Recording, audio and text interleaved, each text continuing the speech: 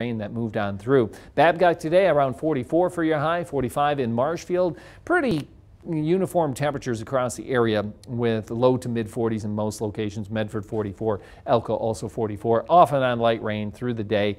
Like I said, it's just going to be kind of dreary out there, and it's probably not going to add up to too much, maybe a tenth of an inch or two, but it'll be kind of persistent. Some light rain and drizzle, and then as we head into the evening hours, maybe a couple flakes of snow mixing in a few spots. Probably not going to accumulate overnight. It will dry up a little bit more, and then tomorrow, well, it'll be mainly cloudy as we watch another little storm system move in from the west. This one is going to track through southern Wisconsin, but it could be close enough to bring a little bit of light rain late Wednesday to the far south later in the afternoon. Then as we head into Thursday, it looks like a dry day, but probably the coolest day of the week with highs only in the low 40s, but a few more breaks of sun, and that's a good trend. Later this week, we will see a bit more sun.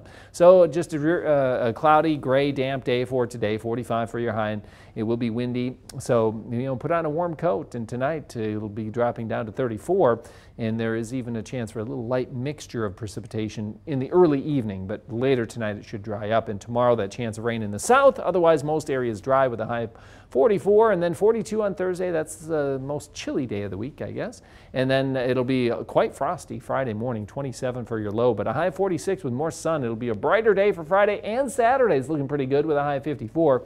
Just a slight chance of rain on Sunday.